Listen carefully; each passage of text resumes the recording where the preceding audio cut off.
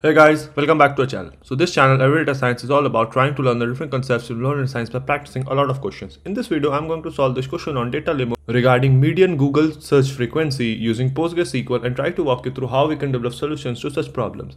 The difficulty level of this question is hard and this question has been asked in Google interviews. Okay, let's jump right in. The question reads, Google's marketing team is making a Super Bowl commercial and needs a simple statistic to put on their TV ad. The median number of searches a person made last year. However, at Google scale, querying the 2 trillion searches is too costly. Luckily, we have access to the summary table which tells you the number of searches made last year and how many Google users fall into that bucket. Write a query to report the median of searches made by a user. Round the median to 1 decimal point. So basically there is a table called search frequency with 2 different columns, number of searches and number of users who fall into that bucket, right? So once we have this, then how do we find median? What is the very basic concept of finding a median? So like here it says, okay, number of users who had 1 search is 2. Right, so basically you need to arrange this in ascending order, right? So basically you should be okay 1 comma 1, then 2 number of searches 2 users, right? So you have 2 right? So basically you arrange all the numbers that is given to you in ascending order and try to find out the middle one, right? So then 3 is thrice, right? So 3 3 3 and then 4 is once. So now if you count, there are 3 6 8, so in total 8, which is an even number. So you take the 4th and 5th one, right, and you mean that out. So 2 plus 3 divided by 2, so 5 divided by 2, that is 2.5. that is the median that you have, right? And if it is going to be odd, then you take the odd, like the middle one, right? So basically that is what we need to do in this case. So how do we do this? So basically before jumping into this question, we need to be aware of a function called generate series, right? So generate series is a function where you can give, okay,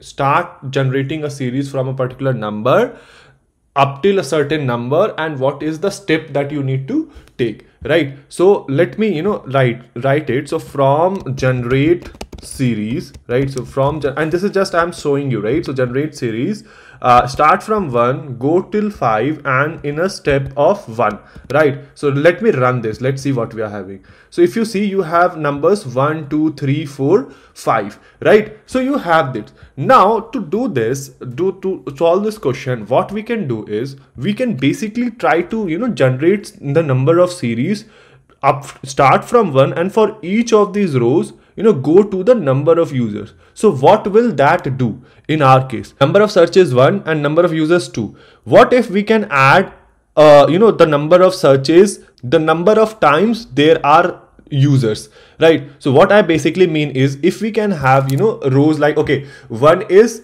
number of searches 1 and number of users 2. So if we can have 1 and then 1 comma 2, so right, so basically number of searches 1 you have twice, right? So you have twice, then 2 is again twice, so you can have 2 comma 1 2 comma 2, right? Then 3 is thrice, right? So 3 comma 1 3 comma 2 and 3 comma 3, right? And similarly 4 is 1, so 4 comma 1. So if we have this, like if we can break out this entire table into this way, then basically if you look at it, right, so you can arrange these searches in ascending order and then try to find out the median. And this is what this generate series is going to help us with. So basically what we can do is, from this table called, right, so from this table called search frequency, right, search frequency, let's keep all the columns and basically both the columns and then use the generate series. So generate series, right, start from 1, go till number of users, right, and the number of steps that you need to take is 1, right? Let me alias this as like whatever ABC. Okay, so let me remove this, let me run this, let's see if we have what we are trying to get.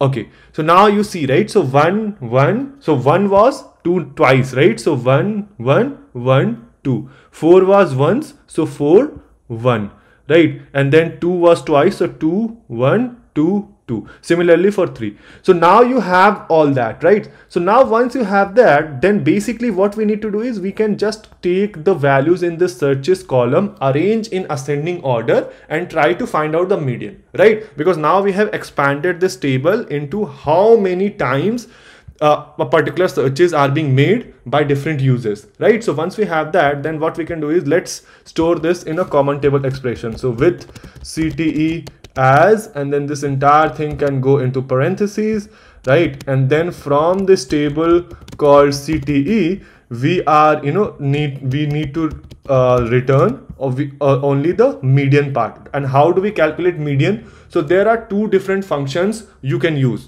Basically, what is median, right? What is the basic definition of median mathematically? The 50th percentile of the data that is given to you, right? So 50th percentile is going to be the median part of any given data. So we can use percentile discontinuous and percentile continuous.